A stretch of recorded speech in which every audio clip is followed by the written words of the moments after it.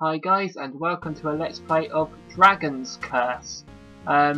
This is a clone of Wonder Boy 3 The Dragon's Trap, a game I owned on the Game Gear. But here we have a bit of story. Entering the Dragon Castle, your mission is to defeat the 5 ghostly goons to save your country. That's basically a mission, I suppose. Be aware of the dragon's power, as they can turn you into a totally disgusting creature. Yeah, the kind of, well, the only way for you to get back to human form is to fight these dragons and find the Salamander Cross. It has the power to cure the curse of these ugly and disgusting demons. Your battle is about to begin. So yeah, basically, this, from what I know, because I played Wonder Boy 3, The Dragon's Trap, a lot as a kid. I had it on the Game Gear. And actually, I wanted to play it again when like the Wii came out, and I noticed that this was like a clone of it. So from what I understand, because it's the only Wonder Boy game I've played, what I'm playing now is the final level of Wonder Boy 2. I think I've seen a video about that, and obviously I've got all the hearts, so I'm overpowered, I'm killing everything in one hit and all that. And I'm actually going around in circles here because you're meant to go up that thing, I believe. Yeah. Okay. And obviously I'm human at the minute, and I've got the most powerful weapons and all that. So you got these one-eyed ogres. So yeah, I played this game a lot as a kid, so I can get through it okay. Down the left one. Okay, and then you go this way, I think. Yeah, and then this leads you to the first boss of the game, which I think was the final boss of Wonder Boy 2, and where the game ended, obviously. But here they sort of extended it, and obviously this has nothing to do with Wonder Boy story-wise, because it's just a clone of the game, basically. Actually, or did Wonder Boy 3 come first? I'm assuming it did. So as you can see, if I get hit by his flames, look, I'm not going to die. I mean, obviously it's possible to die from losing hearts, but, so yeah, now collect as much gold as you can, because if that flame touches you, you get cursed, and become the next creature. There's, I just did it, I'm Lizard Man now. Not the character from Soul Calibur, but, someone who can breathe fire, basically. As you notice at the top, I've got my gold, which is, you buy things with it. Funny that. You got those hearts, which is like Zelda. You start once I get past this prequel bit, it's like a prologue, not prequel, prologue. I'll go down to 1 heart again. It's like Zelda in the fact that, I mean, you don't get a new heart after beating the boss, but there are hearts hidden about to extend your life. And that potion, it's like catching a fairy in the bottle in Zelda. When you die, you lose all your health, that potion will revive you. So that's pretty cool. I'm going to explain those items a bit later when I'm actually going to need them, because that fireball does the same thing that Lizard Man does. So playing as Lizard Man, it's not completely helpful. But carry on, this castle's falling down now, and seriously, this game is very nostalgic for me. I mean, the music, even though I didn't play this version of the game, he was green in he's sort of like a yellowy colour in this game, Lizard Man, but he was green in the Game Gear one. Oh god. Oh god, that was over. Okay. So you jump out of here. The sky is flashing because of reasons. Yeah, I don't know why. Shouldn't the castle be flash? The castle's about to crumble or something. Oh, a pirate ghost ain't gonna drop anything. And here we go. Castle collapses. The sky's blue again. And here we get the dialogue's different to the Game Gear version. It's like, oh no, they got you, you've been cursed by the dragons, and now you're a gruesome creature. It's clearly aimed at young kids, this sort of dialogue. You have no choice but to search out a powerful antidote of the Salamander Cross, and my favourite line is coming up in the next bit of dialogue. Your success depends on your acquiring the legendary armour and arsenal to assist you in battle against the 5 beastly brutes. Yeah, I think this was aimed at kids. Oh, there's a bit more there. I haven't got time to read that now.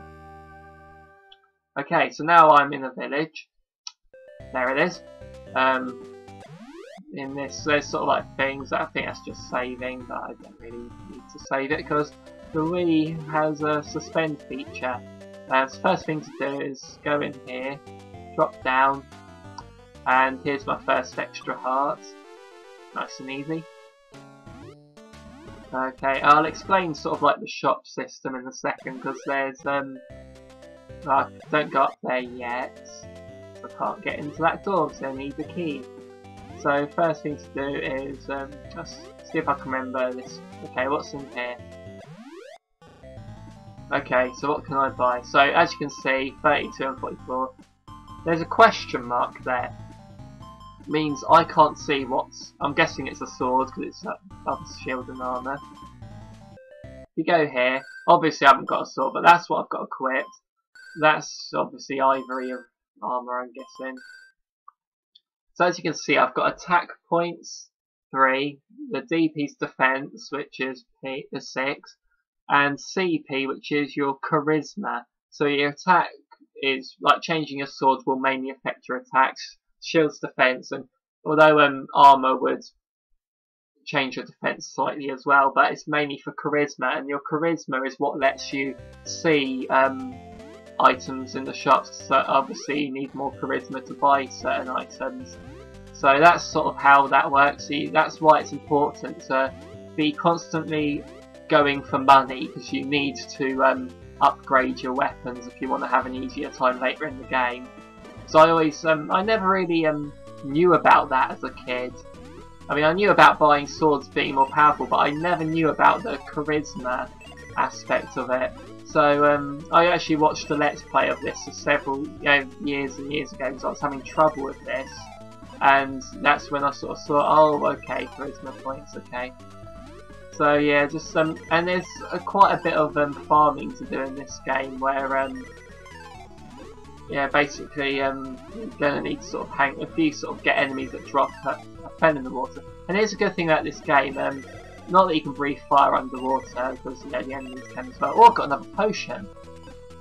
Yeah, sometimes it's like Zelda in that aspect, that the enemies tend to drop items, and sometimes you can get, and it's like Mega Man as well, sometimes like an enemy would randomly drop an extra life when you kill them. That's pretty cool.